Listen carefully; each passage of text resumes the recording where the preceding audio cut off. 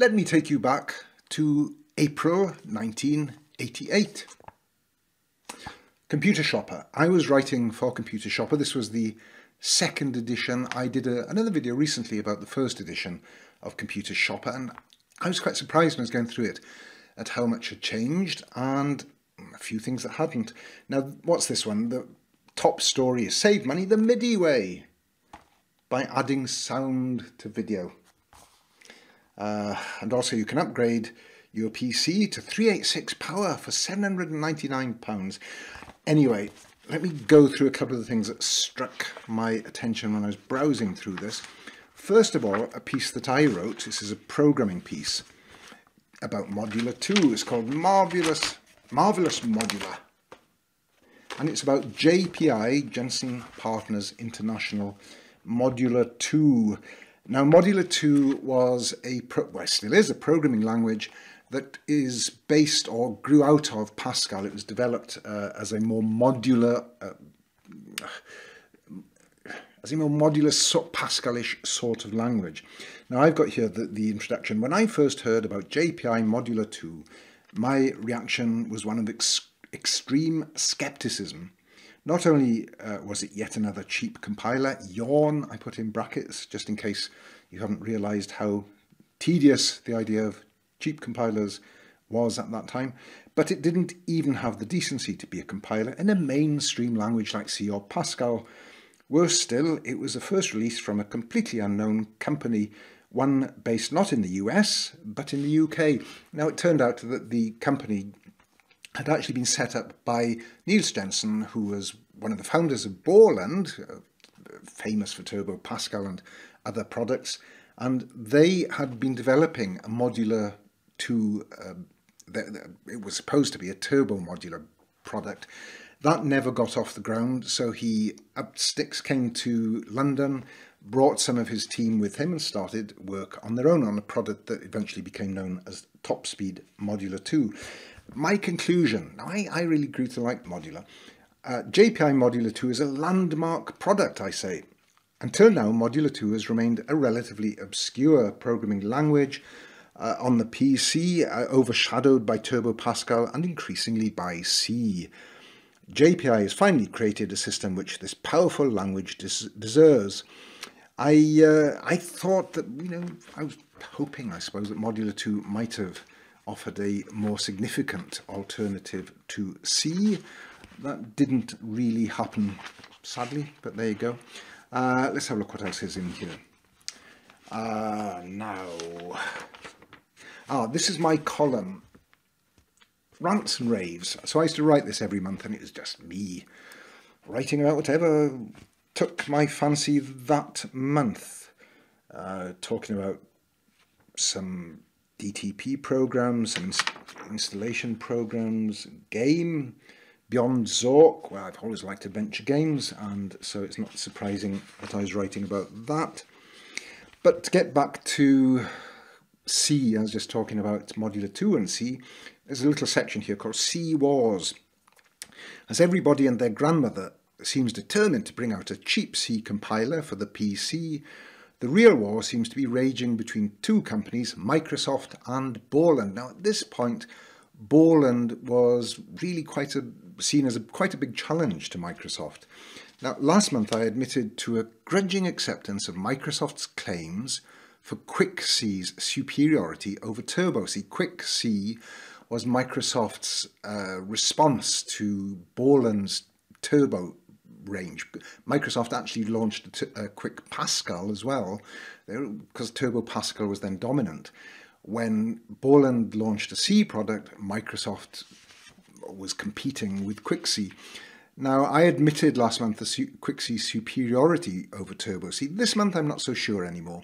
The reason being, I've just got hold of a copy of the Turbo C update, version 1.5, and it's got almost all the things that Microsoft has been carping about, and some more good things besides, graphic modules and, I don't know, various other things. But anyway, we know that C eventually did continue to become a major product.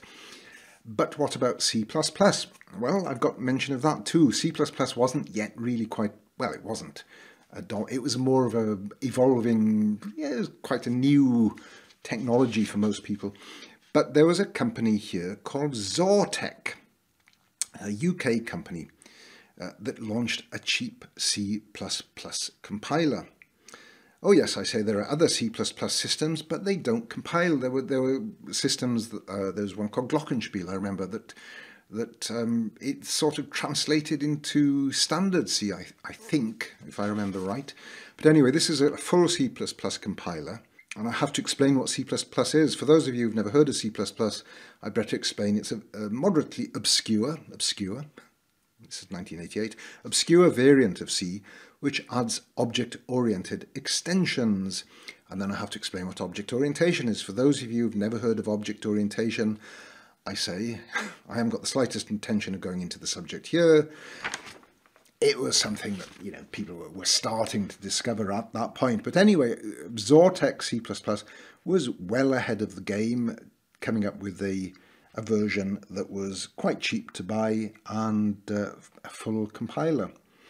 Then I go on to artificial intelligence, 1988. Yep, okay, so everybody's talking about AI now. But here I've got artificial intelligence is a very fashionable concept in computing these days. That's probably because it's vague and impressive sounding. Actually, I think not much has changed. I mean, surely something with artificial intelligence must be better than something without it, mustn't it? The only problem is that nobody knows precisely what artificial intelligence really is. Yeah, nothing much has changed. One of the main areas of AI research is natural language. Okay, so it's a bit confusing because people, even to this day, talk about artificial intelligence as though everybody agrees on what intelligence is. But natural language was always seen as one of the main areas of research of artificial intelligence. And in 1988, there was a database, a program called Q&A, that accepts instructions such as, and you could type it in, please find all the records of employees earning more than £20,000 and list them alphabetically. It's the sort of thing you put into Grok or Chat GPT, or, you know, full sentence. Well, in those days, that was quite unusual.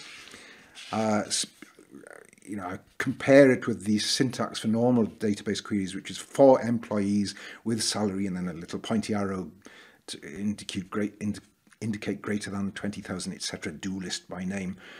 And then I go on to talk about how games had actually been some of the programs that had pushed forward this idea of natural language. And there was, again, a British company called Magnetic Scrolls that were launching some adventure games, and they were pushing the boundaries of the commands you could put in.